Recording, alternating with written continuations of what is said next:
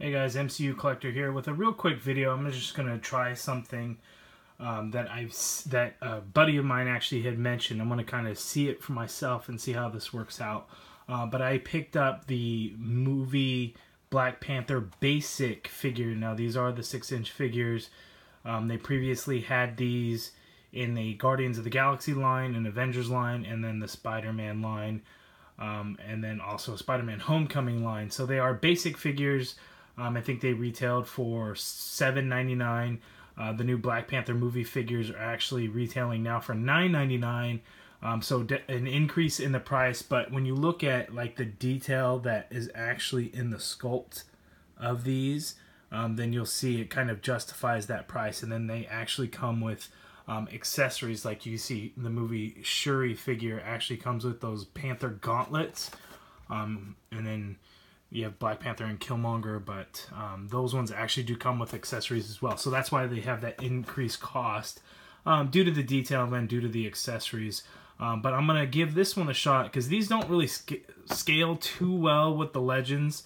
But this is going to be, I'm assuming, the only Shuri movie figure that we will be getting.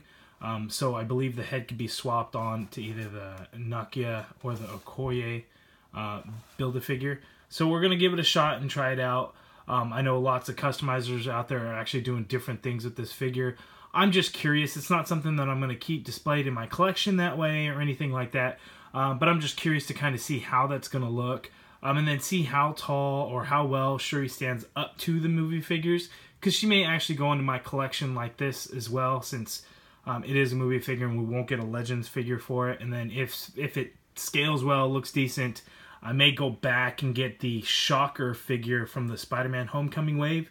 Even though it's not technically movie accurate, it is the closest that we are going to get. And it is based off of, I would say, concept art for the movie.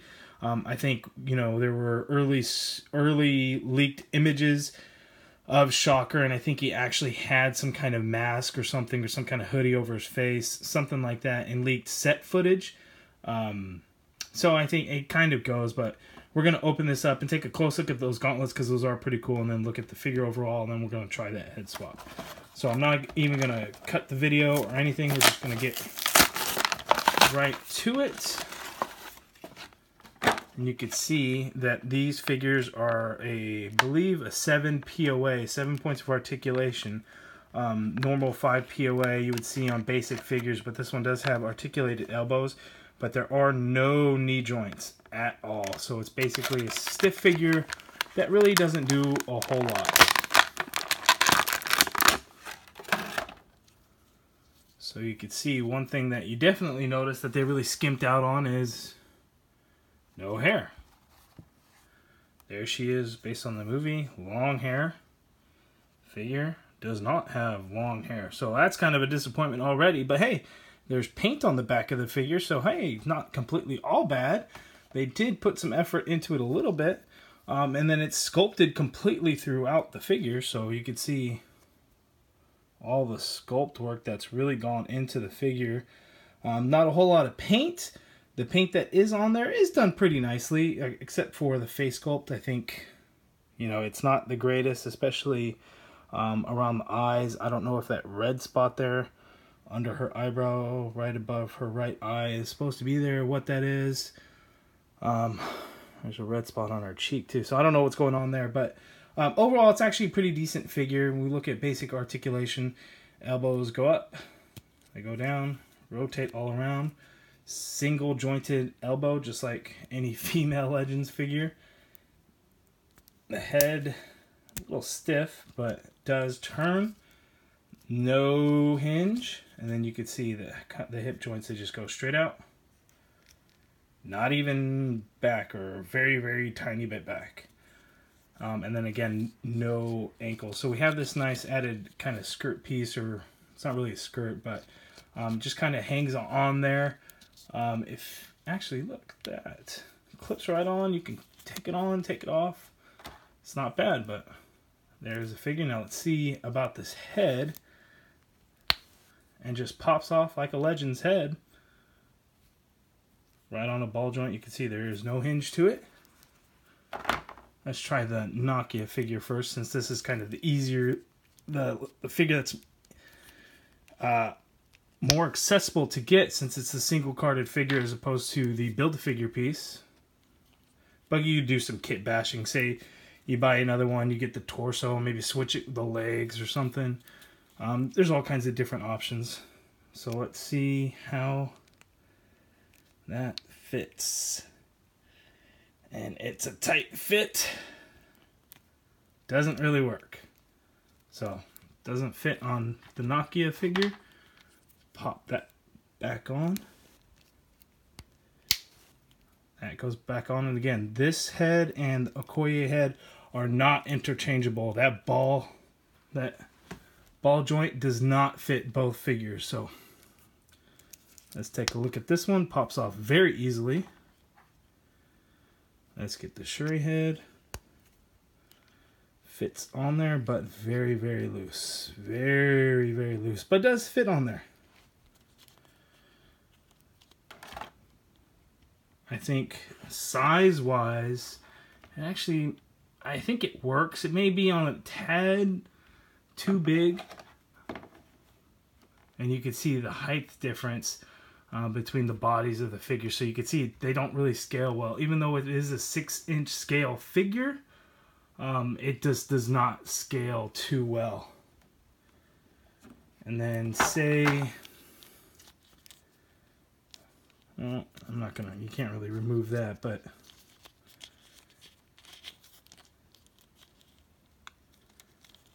you know, if you were doing some kind of customizing work, that could work on there.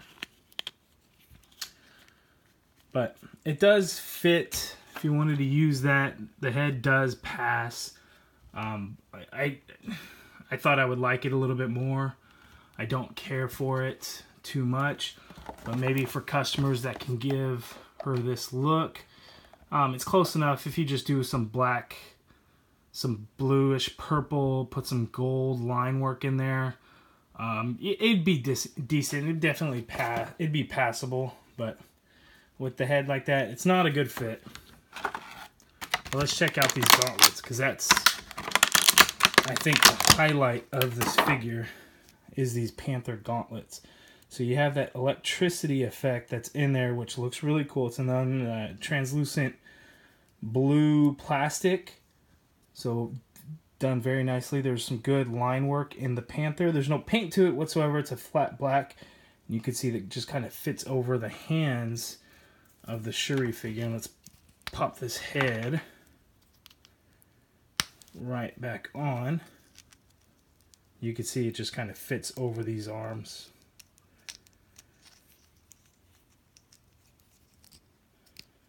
And you can just kind of snap and push them into place. And you have those Panther gauntlets.